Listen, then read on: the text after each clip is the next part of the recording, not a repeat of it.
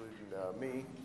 So, but the real reason we wanted to put this house of worship on the tour is not what they do necessarily in here, although they do significant things in here, but what they do out there. And we want you to get a chance to see what they do, because it's my belief that the church in America owns a lot of real estate that we underutilize. And this might be a way for you to go back and make a suggestion for some part of this, because local food distribution and growing it fresh is a need for all of us, whether you are rich or whether you're poor.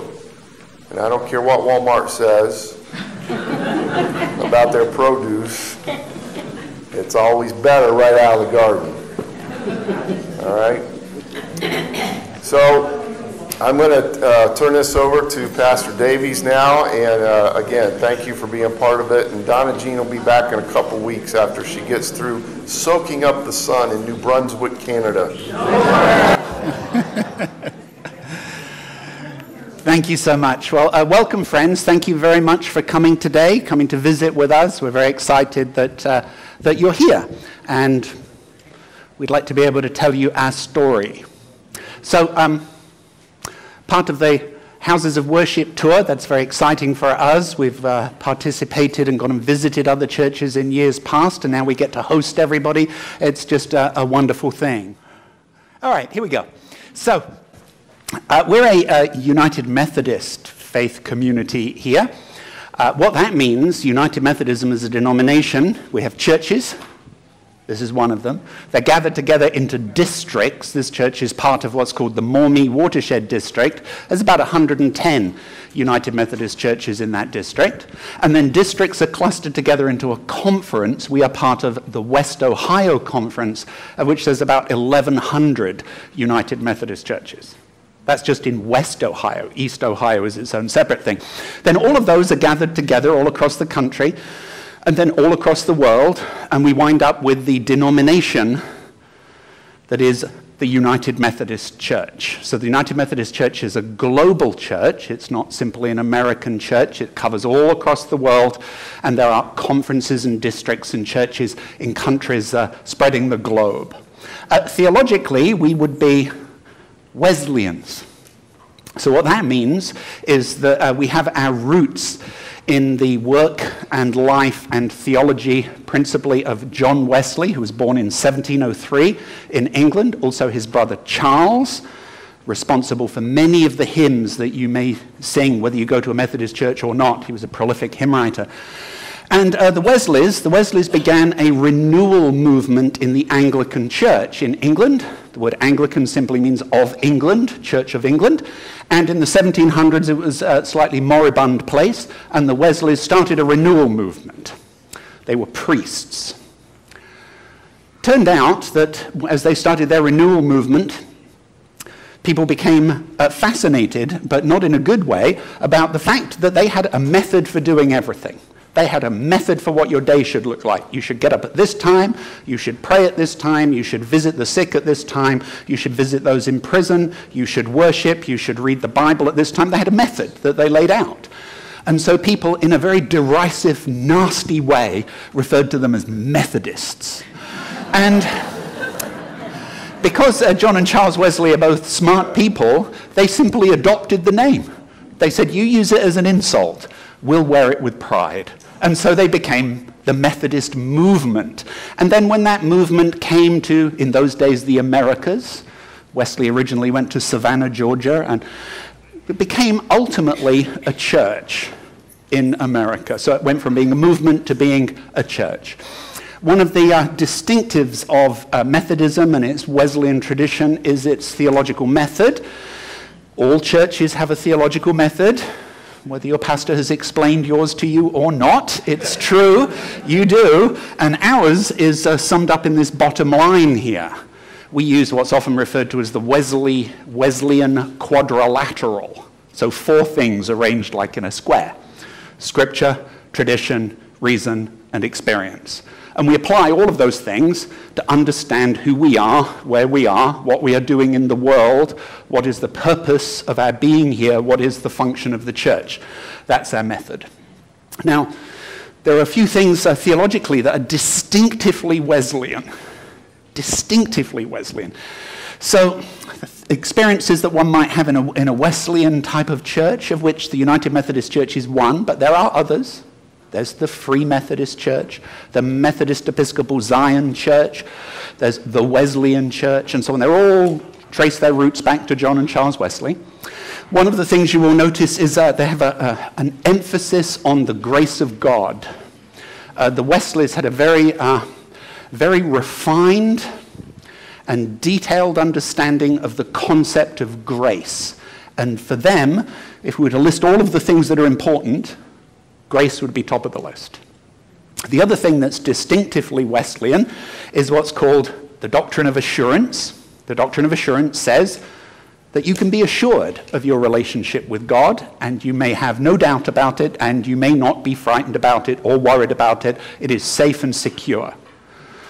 Like if you're a hymn singer, you might know the song, Blessed Assurance, Blessed Assurance. It's a song of assurance. We are assured of our relationship. That's the second thing. And the third thing that's a Wesleyan distinctive would be our doctrine that's called the doctrine of Christian perfection. And what that means is that Wesley believed, and I believe too, that God's promise to perfect you in God's love is real. And you can achieve it today. Don't wait till tomorrow. You can do it today. So that doesn't mean that you get to be a perfect human being and not make any mistakes or anything like that, but it means God's love can be perfected in you. Or as Wesley would say, we may not think the same, but surely we can love the same. That's the idea. And we can do it today. You don't have to wait till tomorrow. So those will be Wesleyan distinctives, and if you go to a Methodist church, those are the sorts of things you should hear in the sermons that the pastor is preaching if the pastor is authentically Wesleyan. So, let me give you a little history about this church in this place. I'm Julian, and I was, on July the 1st, 2006, appointed by the Bishop of the West Ohio Conference, at that time his name was Bruce O., unusual name, to plant a new church. So I set off to do that. I spent about 9 months just meeting people, endless cups of coffee, apple pie at my house, lunches, dinners, breakfasts. 9 months talking to people about a vision for what church might look like. Now, when you start off to plant a church and you have nothing, we didn't have Bibles, we didn't have a place, we didn't have any people, we didn't have any money. So what did we have? We had a vision. And so I talked to people about vision. This is what the kingdom of God looks like. This is how the church can be part of that, how one can grow the kingdom. 9 months. And then we had gathered together enough people that for 4 months we met and we learned how to do worship with each other. You have to learn how to do that if you've never done it before. And we did that for 4 months at what was then Asbury United Methodist Church on Dorr Street. They were gracious enough to let us use their gym, and we met in there. We learned how to do worship. And then we began weekly services, and we met at the Driscoll Center on the University of Toledo's campus. That's the one building that's part of the University of Toledo that is on the wrong side of Bancroft Street. Everything else is on one side, the Driscoll Center is on the other side. And we would meet in there, in the Driscoll Center. We rented it, and we would rent it for 4 hours on a Sunday night. We would have to take everything in, like all of this, do church, and take it all back out again. And we did that for 2 years, 8 months, and then I decided I was too old for that. It was just... It was a lot of hard work. And my own background, for many years I was a faculty member at the University of Toledo. My home department was the chemistry department, and so we did church in the same room that I used to teach sophomore organic chemistry in. The strange thing was, when I taught sophomore organic chemistry, I had no trouble filling all 374 seats, which is how many there were. But when you start a new church and you've got 30 or 40 people, and you spread them across an auditorium with 374 seats, yeah, it was hard. It was hard doing church like that. And then we had the opportunity to relocate to this site, which for us was a real blessing because this site is midway in between the university's main campus and its medical campus. And in fact, the Scott Park campus, if you were to draw lines connecting them, they form a nice little quadrilateral. And so we relocated May 2010, so we've been here just about 3 years in this site. Inspiration for starting this church is found in the second chapter of the book of Acts. That's our scriptural inspiration. And I show you the last few verses of the passage from Acts 2, verses 44 through 47. It's a description of church. This is the early church.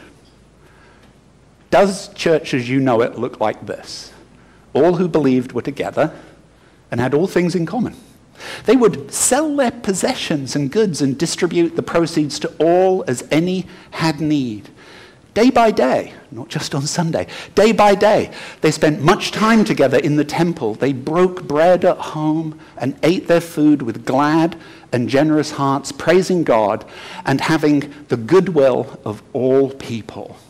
And day by day, the Lord added to their number those who were being saved. That's what the early church looked like. It's a day-by-day thing. It's not a Sunday thing. It's a day-by-day thing. And the church is all who believe. The church, of course, is the people, right? We know this. In Greek, it's the ecclesia, the people who are called out into the public square. So that was our inspiration. And from that, we sat down and over this 9-month period of conversation, we came up with a list of what we call core values. The core values, all groups of people have core values, whether they articulate them or not. You have them. These are ours.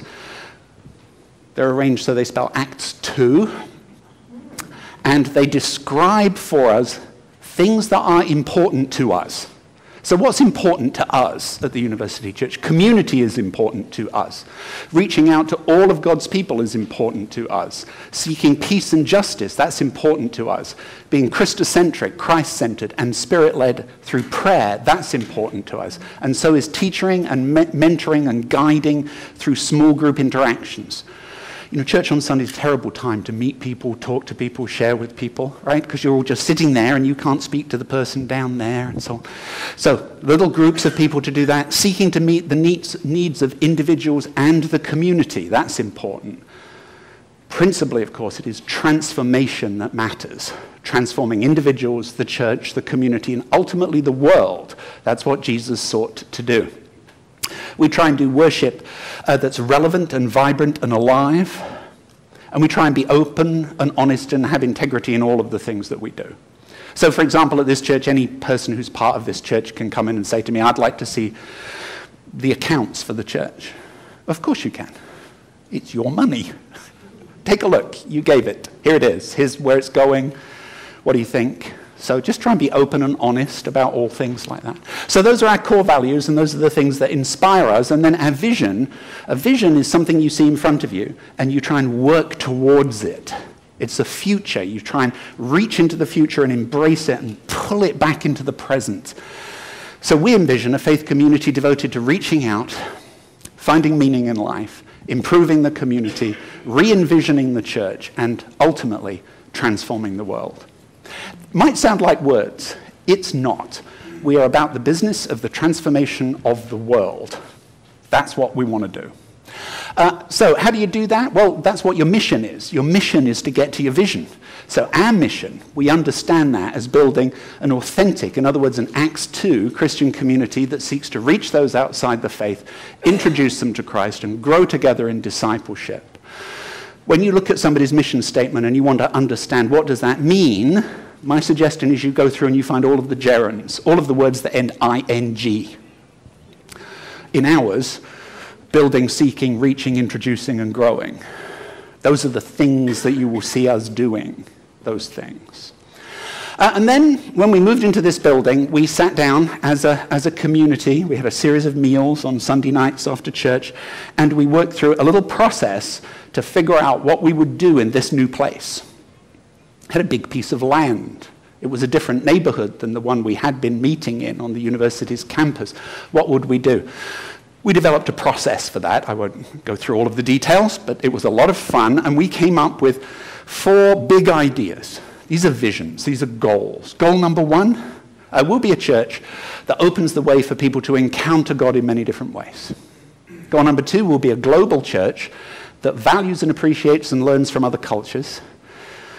Our 3rd vision is that all children in our neighborhood will be safe, cared for, and valued.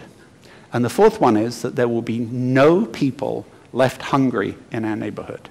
Those are our 4 goals. Those are the 4 things we do. Once we determined what we were going to do, we sat down and we realigned our budget and our spending and our personnel to do those 4 things. Those are the 4 things we do. There is no 5th thing. You might come and say, I have a great idea. We should do such and such. And I would say to you, that is a fantastic idea. You should do that. But we're doing these 4 things. So those are the 4 things we do. And that's pretty much the end of the story here. So let me just run through briefly the 4 things here. We'll be a church that opens the way for people to encounter God in many different ways. One way, of course, is in worship.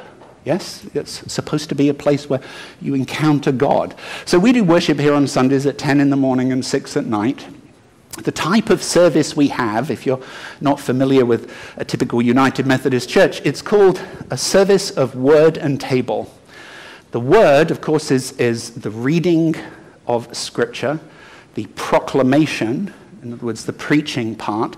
But then there's also the encounter with the word. Remember the word, the Logos, Jesus is the Word made flesh. So we encounter in the table. So we have the word, you see that's the book there, symbolically. And then we have the table, communion there. In other words, we serve communion every single time we meet. Every single time we meet. Our services are a service of word and table. That's what we do. And a typical service would look like this. We'd have a little brochure that you'd open up, and it would have a prelude and then a welcome and greeting from me. We'd talk a little bit about life in the community. There'd typically be a responsive call to worship, a hymn, prayers of the people where we seek to support each other in our prayers, but also in other ways as well. My message is always you should pray with your eyes wide open so you can see every opportunity to be the hands and feet of Christ in the world. And then we'll have a song, and then an Old Testament reading, usually a special music piece by one of our music people, a New Testament reading, a message, followed up by a praise song or a hymn, then the sacrament of Holy Communion. We'll say the Lord's Prayer together. There'll be some sort of sending forth or benediction. There's an opportunity for an offertory. We don't pass a plate around or anything like that. I just don't think it's a good idea. It just is... The church is supposed to be about freeing people from guilt and shame, not guilting them and shaming into putting money into something if they can't feed their children, right? That's just wrong. So our offering basket is by the door. Steve is standing right next to it now in a symbolic way and pointing at it, but so people can contribute as they are able, and people with lots of resources, from them much is expected, and people who have no resources at all, it's up to us to provide them resources, not the other way around. And then we will end with the centuries-old Christian tradition of the passing of the peace. You find somebody you don't know very well, say to them, may the peace of God be with you, and they respond, and also with you. And then a postlude. And then in the evening, we always go out to dinner after church. We go to some local restaurant. We have a number of them. We sort of cycle round and round and round. And this will be your opportunity to sit down across from the preacher and tell them how much you hated the sermon, how you thought everything he said was wrong, stuff like that. And we do this every week. Before I was a pastor and I would go to church, it was always mysterious to me that you couldn't ask questions. It just was, because I'd spent most of my life as a teacher, and the way you know that you've engaged people in a classroom is when they ask questions, right? And so in church, when I first started going to church, I said to the person sitting next to me in the middle of the sermon, is it okay to ask questions? And he went, no, you can't do that. I said, well, why not? I don't understand. I don't understand what you just said. It doesn't make any sense to me. So I thought, well, now we have our own church. There should be an opportunity for people to talk and continue the conversation that we begin in worship, in the sermon and the scripture readings, and share their thoughts and their opinions too. So that's what we do. We do that every week. Then we have also ways for people who are perhaps they don't want to physically come into church. If you've never been inside a church, I can tell you from first-hand experience, walking through the doors of a church is incredibly intimidating. It's very difficult to do.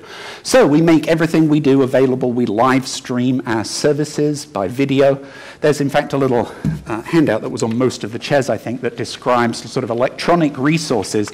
You can participate almost completely in the life of our community electronically. We have people across the globe and in other parts of the world who they'll watch the service on their iPhone and, text comments and messages and things like that. So, and we have our own cell phone application. You can go to the Google store or the iTunes store and get our application. It doesn't cost anything, it's free, but you can go get it, and it gathers all of our electronic stuff together, and you can watch church services there, or from our website, everything is available there. So we have this ministry here that reaches out across the globe. In fact, when I first wrote the code for this cell phone application, which was a real challenge, I'd never done anything like that before, the very first person who downloaded it was from Israel. Wasn't from America at all. Was the first person. I thought, wow, that's cool. So, we've got people now across the globe who participate in what we do. And then other ways for people to come in and encounter God. Sometimes getting together in a smaller group is better. Some people like that. They have a voice. They want to be heard. So we have Bible studies every week. In fact, we have a brand new one that starts tomorrow, Wednesday at 6:30. We just finished the Gospel of Luke. And so now we're going to move into Luke's follow-up work, the Acts of the Apostles. So that'll begin tomorrow at 6 o'clock. And then we have a theology group that meets on Thursdays. This is for discussion of the different theological approaches people have taken. Theology is almost uniquely a Christian endeavor. How Christian theologians over the centuries have understood various things that are important to us. What is salvation? What is faith? Is there really a hell? All of these sorts of questions are things that theologians ask. And so we look at that. Right now we're doing a little thing on some modern approaches to understanding what's called the problem of evil. The problem of evil says, if God is all good and all-knowing and all-powerful and loves everybody and is everywhere, why is there evil and suffering in the world? Because God ought to fix it. So that would be one approach to solving this. But there are other approaches as well, and so we've been working through some of them, particularly some modern ones. That's called theodicy, a defense of God in the face of evil. So we do that every week. And then we have music groups. Lots of people connect with God through their music, through their singing, voice, instruments, and so on. And then we have other things where we have sort of people who are creative. So we have a knitting group for people who want to sit around. And you know how sometimes if I'm sitting opposite you, we might feel obliged to try and talk to each other. But if you've got your knitting to do, when it falls quiet, it's okay. Silence is okay. So that's a good thing. And then we have our open mic nights. These are every month. Open mic nights is where we have poets, people who write essays and pieces that they want to read and share, musicians, singers, dancers, people who express themselves artistically. That happens. And then we have game nights, board game nights and electronic game nights, where we get people together. And again, they fellowship with each other, talk with each other, and sometimes it's in those conversations that the very important questions arise. When we talk about being a global church that values and appreciates and learns from other cultures, you know that there are many churches who have people who go off across the globe and do stuff, right? You know this, so it's nothing new. But our approach to this is we don't simply go across the world to some other culture believing that we go into a place where the grace of God is not to be found and take with us the solutions to their problems. We don't do that. The grace of God operates everywhere. The prevenient grace of God is operative in all places, in all people, at all times. That's classic Wesleyan theology of prevenient grace. And so when we go somewhere, God's grace is already working. And we go to share with people and learn from them, and maybe they'll learn from us too. We are not so arrogant as to think that we can take the solutions to other people's problems. So one of the places we've spent some time is in sub-Saharan Africa. These pictures are taken in northern Zambia. That's me with a couple of my Zambian friends. I do a lot of teaching there to a school for United Methodist pastors. I teach theology there, and we have a big project about HIV/AIDS education and prevention. But while there, we learned a lot about sustainable agriculture and how sustainable agriculture works.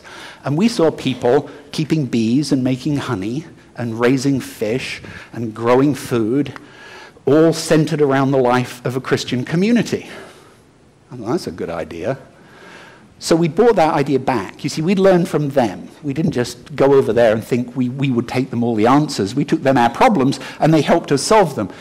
Similarly, we do a lot of work in Guatemala. We do this in collaboration with a local organization called So Hope that works in the northern part of Guatemala. Lots of people from our church have been there. And here we're working on a water purification project and doing work with children, which is one of our areas. And then most recently, our associate pastor, Diana Davis, was just in Brazil doing some multicultural work there. We try and learn and bring back, not go over and take answers to questions that the local people probably don't have. So, the third point that we work towards is as our goal that all children in our neighborhood will be safe, cared for, and valued. Now, of course, here in the church, we do lots of things that most churches do. We do children's church during all of our worship services. This summer, we run a series of what are called Youth Summer Saturdays. We have 2 more left. There were others earlier in the year. We feed children during the middle of that session. And then there are lots of activities, garden activities, Bible stories, all of those sorts of things go on. And then we have I think, quite significant project with our local elementary school, which is called Reynolds Elementary School. And our school program director is Tiffany Ways, and Tiffany is here, and I asked Tiffany if she would come and share with you this work that we're doing with children. Thank you, Tiffany. Good morning. Good morning. I am Tiffany Ways, and I am the school program director at Reynolds Elementary School. And as Julian said, one of our goals is to really work with the children within the community. And so we adopted our local elementary school. If a child was to live in this building, they would attend Reynolds Elementary School. So we thought a natural fit to go over to the elementary school. And we really went in there with the idea of what do they need from us? How can we be here to serve you? Instead of going in there with our agenda, we went in there with how can we really meet your needs at this school? And we went over there 3 years ago, and so some of the stuff I'll be explaining has happened in the past 3 years, and giving you an idea of what our program looks like right now at the elementary school. This is our after-school program. We had a walleye hockey player come over, and this is a picture of him with our older students. We break our after-school program down into older and younger students. So this is the walleye player with the older students. And these are some of the programs that we have over there. We were asked by the principal to really look at the school and really what are the needs of our children. The needs of our children are 95% of our kids are on free or reduced lunches. So we very much represent an inner city school, but we are not in the inner city. So therefore we don't get a lot of the funding that comes along with the inner city.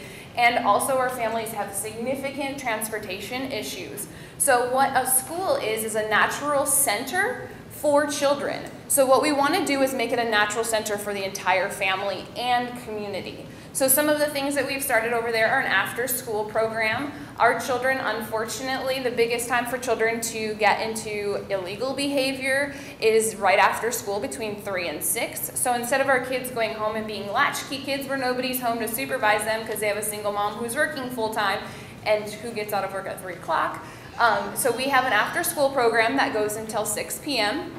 And during the after-school program, we give the kids tutoring services. We feed them all dinner.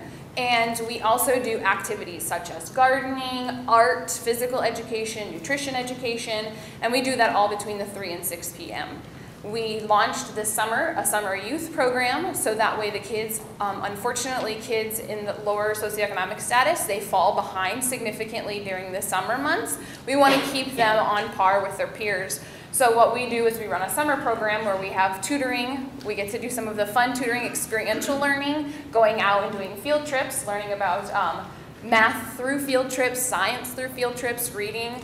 And we also provide them with lunch because they go from having 3 meals a day, because we have breakfast at TPS, lunch and dinner for our kiddos. They now have none. So we provide them with lunch. And we also give them, again, the activities. So we have tutoring, lunch, and activities. One of the things that the school has identified a need for them is they do not have library services. We have 1 librarian to 6 TPS elementary schools. That's not humanly possible. So we provide volunteers that staff our library so our kids can get access to books, because early literacy is very important. We also attend all of the major events at the school because we have a pretty low parent participation, which we're trying to increase. And so we have event volunteers. We do field day. We do tons of fall festivals, tons of different activities. We also, even though we are only 2 miles down the road, 2 miles without a car is very far. So we have a community garden over at the school, and also our kiddos do not get field trips very much. So they come out during their science lesson and they go through the garden and they learn about the weather. They learn about, we have raised beds out here. What are the area and perimeter of these raised beds? They also learn nutrition because our kiddos go out there and they pick the produce and they take it back and they have it for snack in their classroom. So fresh fruits and vegetables, and it's so neat to see how excited they get about fresh fruits and vegetables. I didn't realize they would get that excited, but it is true. They get super excited. And what really got us started on the community gardens, we had an open house, and there was tomatoes sitting there, and the kid was like, "What is that?" And I was like, "Somebody doesn't know what a tomato is in Northwest Ohio?" So that's one of the reasons we got the community garden started over there. We have mental health services on campus because, again, a lot of our kiddos cannot get out to services, so we have them right there on campus. We have dental services, parent exercise classes. We really want to get the parents in the building. Unfortunately, a lot of our parents have had really, really bad experience with education, so they avoid the school like it's the plague. So what they do is we're trying to get them back in the building. And while their kids are being taken care of, it's a great time to really focus on yourself. How can I be healthier? And healthy parents equal a better health for a family. And we also have the mobile food pantry and a mobile medical van that comes here 1 time a month. It's the 3rd Thursday of the month. And we provide transportation for our families to come over here to that so they can get fresh produce right out of our garden. And then the parents can also see what gardening looks like. And also, if they want to participate in gardening, they have the opportunity to do so because, unfortunately, a lot of our families live in Section 8 housing apartments, and so they don't have a lot of land to be able to do that. So our goal, again, is to how do we bring the services in to the family? And all of this started really by going in and saying, what do you need? What do you need from us? And the school cannot believe that a church actually cares about them, which is really bothersome because as a church congregation, we should be really caring about our children. And the one thing I forgot is the school supply pantry. We have a school supply pantry where our teachers unfortunately have to provide the school supplies for their kiddos because really if it comes between feeding your kids and providing school supplies, I hope you pick feeding your children, which they do. And so our teachers then bear the burden of getting the school supplies for their kiddos, which is very expensive on their limited income. So what we do is we have a school supply pantry that they come to. It's open once a month for our teachers where we provide them with room full of school supplies, crayons, pens, pencils, scissors, whatever you can imagine for school supplies, and they can come and take as much as they want for their classroom, as long as it's used within their classroom. So again, it's really about reaching, getting in, and we got to know the principal, we got to know the teachers, the kiddos, the families, and so you walk in that door, they literally think I'm a TPS employee, which I'm not, but it's really good because they don't see our church or us as different than the people who are already there. So we're just an extension of who they are. And so where we're going in the future for our community school is we're really looking at getting more parents. I participate in the parent PTO, but really looking at getting specific advisory boards, advisory committees, increasing parent activities. How can we get more activities for parents there? And again, kind of jumping down, parent-child interaction stuff. How can we teach our parents to teach their children? And we wanted to go in and do some of these activities with the parents and get to know them first before we are expecting them to come in. So really, I stand at the door and I literally greet every single parent who comes to pick up their child. And so you're really building that relationship. So I'm no longer a scary person. I am one of them. And we also are increasing off-campus trips. We bring our kiddos over here to the garden. They absolutely love it. They get to see the animals and they get to taste things. And the kiddos actually just the other day, they're like, can we go back over? We want some fresh strawberries. So the last time they came, they got big bowls of strawberries and they absolutely loved it. And they got to take some produce home, so they really like that too. Also other off-campus trips, such as going to the zoo. We're going to go to the Mud Hens games, so things like that, because our kids unfortunately lack a lot of experiences. And we've realized with state testings, you have to have, a lot of the questions are experience-based, and unfortunately, if you don't have that experience, then the reality is you can't understand the questions that are being asked. Participation in camps. Our kiddos don't get the opportunity to go to camps. We're collaborating with a camp up in Michigan that provides camp free of charge to kiddos. And so we're working with them. And we have a really big exciting thing. We have a pediatrician coming on campus next year, which is a phenomenal thing because a lot of our kids miss school because they don't have shots. And so we're going to have somebody right there on campus so our kiddos can get shots, they can get taken care of right there once a week on campus for our students. And we're also going to be having a preschool, which is also very exciting because a lot of parents have asked about preschool for their little kids to get them engaged in the education process. So we're going to have a preschool. Most likely it's 95% going to happen. And so we're going to have a preschool. And then student clubs, really positive activities. We just got a Lego grant to have a Lego club at the school. And so really getting different activities. We got physical fitness grants to also do some physical fitness stuff with the kiddos. So this is a little bit about our school. And really, it really blends very nicely. And I know Brian's going to talk about the garden, but it really blends very nicely into our garden activities. And we go in there really literally with our garden and our school. There's no strings attached. We're coming here, we're showing you love, we're sharing life with you, and really, really, really showing that a church can make a difference in the community.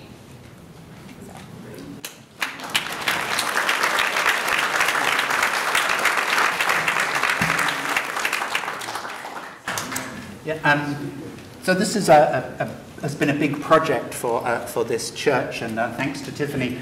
When we started our after-school program, we built that up by the end of the first term that we were doing there. I think we had 115 children in our after-school program that we were feeding, and which is quite incredible, really. It's over a quarter of the children at the school. So that's been a very big thing for us. So our other goal then, that was about children. Our other one is about that there will be no people left hungry in our neighborhood. This is also a big thing for us. Now, Tiffany mentioned we have a community outreach on the third Thursday of every month, which is a partnership between us and Food for Thought and a group called Lifeline Ministries who have a medical trailer. And so here at the church, we have the Food for Thought trailer that's full of food. The medical trailer, we arrange for physicians and nurses and so on to be there. We have the Ohio Benefit Bank people here who do benefit counseling. And then Tiffany arranges for transportation from the apartment complexes where most of our families live. And families can come here. They can then get food to take home. But it's not just giving them food, because as we give them food, if they're interested, we can take them out into our gardens, where Brian Ellis, our community garden director, who will be speaking to you in a minute, can talk to them about growing their own food and becoming self-sufficient. And they'll say, well, we don't have any tools. I say, no, we know that. We have tools. We don't have any seedlings or seeds. So that's okay. We have seedlings and seeds. But I don't know how to do it. I mean, how far down do you plant this? And Brian says, I'll show you. And so we've now got families who, we have over 50 different families now, growing food here for themselves. So that's a big thing for us. And then we have the opportunity for them to get some at least preliminary medical checkups going on. We had a young lady here last month who was 5 months pregnant, had never seen a physician. We, of course, just by the grace of God, happened to have an OBGYN here with us, so it was perfect. It just sort of all works out. So that's one of the ways that we're looking towards feeding. But the big part of the program is our community garden. Our community garden whose objectives are about growing food, growing awareness of the nature of food, of nutrition and health, and growing compassion. And we're very blessed to have as our community garden director Brian Ellis. And I'm going to ask Brian if he will come forward and say a few words to you about that. Thank you. Just hit this one.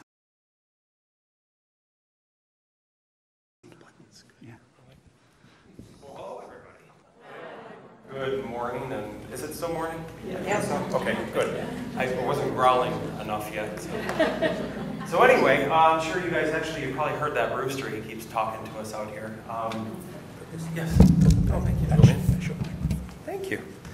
So I'm sure you guys have heard the rooster that keeps yapping out here. We were mentioning that when we invite folks over here for our food pantry, often a lot of folks, when they first see the gardens and they see all these things, they wonder, they're questioning about where food comes from a lot of time. And it was just made very clear to me just even a few weeks back. I kind of got in an argument with an 8-year-old boy about where eggs come from. But the scariest part about that is his mother was defending him.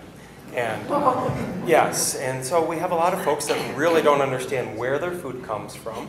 And I really love educating people. It's kind of funny when a little kid first realizes that an egg comes from a chicken's butt. Ew, that's what I hear. So anyway, we have a lot of fun. I get to see a lot of firsts with a lot of the children and the families that come out here. It's an amazing way to really inspire folks, to show kids where their food comes from. There's such a disconnect about food these days. And for us, the education on those things. I see children suffering because they're not as physically fit as other children. Their grades aren't as good at school. They struggle. And I know Tiffany has a lot of issues at the school. Some kids, they really have attention problems. We can relate and attribute a lot of that to diet. For me, I love gardens for so many different reasons.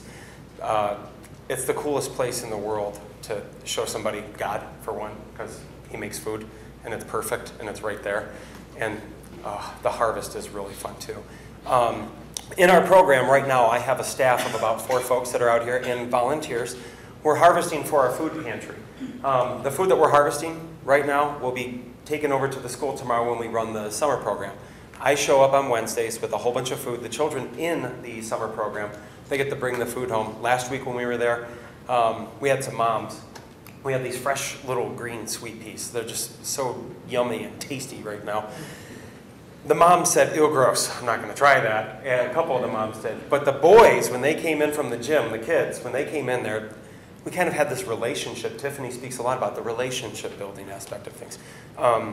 These young men trusted me because, well, I gave them strawberries a couple of weeks ago. And Mr. Brian, what's he going to give us this time? So we were opening up some sweet peas, and these young men were just, wow, oh, these are good. And all of a sudden, Mom's like, wow, my kid will eat vegetables. This is amazing. So anyway, it was really fun. Now Mom's starting to trust us. I